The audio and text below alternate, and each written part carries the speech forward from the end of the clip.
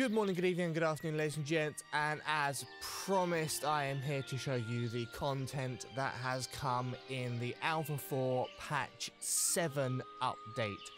So hopefully towards the beginning of next year in 2022, we will have the big update up to Alpha number 5, which will be really awesome. Can't wait for that. But in Alpha 4 Patch 7, we have some new items to play with. So first of all, we got 4 new trees. We got ourselves a maple tree, an apple tree, a apricot tree, and a cherry tree, which will come in handy later on when we get using them in other factors. We have a new fence, apparently, but I have never used fences before in this game. So one of these 5 fences is not like the other, meaning that it's new, and I have absolutely no idea which one it is. So yeah, for those of you that have used fences before, one of those 5 fences is new, the other 4 are old. Congratulations. Now, item number 2, citizens who own gardens will now be able to harvest their own fruit trees if they decide to plant them. Now currently I can't actually find any citizens who have planted trees, so I'm afraid I can't show you that. We now have a centralized help window, which is very helpful indeed, and literally has all the information you could possibly want on absolutely everything. And to go back to the previous menu, just press back to contents. It has literally everything. I'm going to be using this a lot. Next up, we have mining camps that have had a status string attached to them that will tell you when there is no reachable deposits, which is very helpful. Next up, we have 5 new crops for private gardens, which include garlic, horseradish, marrows, peas, and pumpkins. Unfortunately, I have only been able to find peas and marrows within the gardens of my village so far. But I will pop an image up on the screen of what the rest of them look like. Next edition is just one of those variety ones. You can kind of see it pretty well here, is the gardeners will now be able to rotate their crops. Not a huge change, but really nice, just a little touch of variety. Now, they also claim to have added a help text for boatyards. However, considering it is not on the boatyard panel itself, I am assuming that the boatyard help text is this. You'll also see that we have performed preventative repairs on the boatyard, but I believe that we used that element in the last video that I did of my playthrough of Ostriv, so you have already seen that.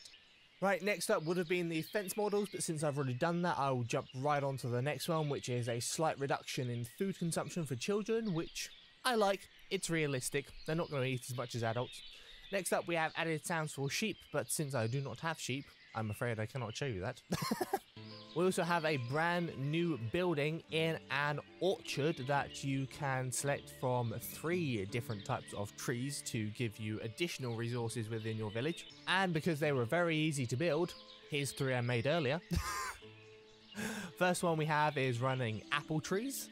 Second one we have is running apricot trees, the 2 of which look quite similar, so I'm hoping there will be some difference you can see other than just clicking on the building itself when the trees get bigger. And finally, we have the cherry trees, which, as you can see, look quite a bit different to the other 2. Now, next up, we have a little note saying that orchards can be customized during creation, just like houses with gardens. And I thought to myself, what the hell are you talking about? Houses can't be customized. Well, if you actually look at the UI and look at the massive piece of yellow text in the UI, they can be customized. And this, I don't know when they added this, but I'm obviously not paying attention enough to the changelogs of the game. I had absolutely no idea that you could do this. I think this might very well change my life within this game into some very interesting creations. I cannot wait to mess about with this. Now, they've also added a water wheel sound, which I assume is part of the filling mill because that's the only water wheel I can find. Unfortunately, the filling mill makes resources out of wool, and since I have no sheep, I have no wool to make it work, so I can't show you what it sounds like. I'm really sorry. Next up, we have a new crop to grow in the fields in the shape of barley. Now, currently, barley cannot actually be used for anything, but it will have more uses later on in the game. Now, next up, they have changed a few things slightly to assist with bigger towns and the resource supply by laborers, so hopefully the performance will be a little bit better on that front. Next up, we have a realism change for our animals, where animals will now actually die of old age, so they won't just stick around permanently. So another reason for using slaughterhouses. They have also added a new map, which instead of featuring a limited supply of limestone deposits, that will have infinite limestone deposits. Next up, we have a new export commodity in the form of apples that can be loaded on at your trading dock or your trading outpost. Next, we have a reduced camera speed when zoomed in, which, quite frankly, I've noticed, but I thought it was always a thing. I had no idea that they've just added it. And last but not least, for the changes, they have added a few optimizations to help out those of you with big old towns, which I am currently nowhere near. Now, in a rarity for an update video, I'm actually going to go over the fixes that were brought out in patch 7 as well as patch 7 hotfix 1, purely because the updates were done very, very close to each other and were actually done in between me making 2 videos, so both of the updates affect my videos. So in Alpha 4 patch 7, we have a rare crash when hovering buildings. Cows and sheep could stop reproducing if only one worker was hired. Citizens didn't consume alcohol that they bought. Houses were put on hold, were counted as available in migration status. Granary and warehouse workers could supply infinitely small amounts of resources. An exploit that allowed instant construction.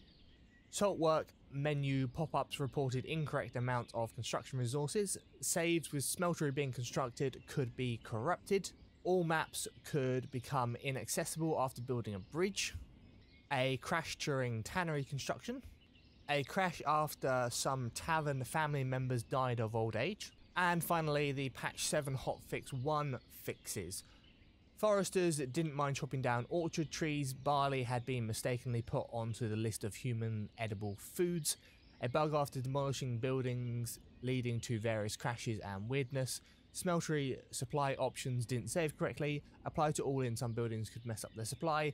And last but least, orchard production didn't count to economy stats. So ladies and gents, that is it for the Alpha 4 patch 7 and Alpha 4 patch 7 hotfix 1, and I will see you in my playthrough and obviously with another update video when Alpha 5 comes out in the new year. I hope you have all had a very, very good year like myself, and I wish you all the best in the new year.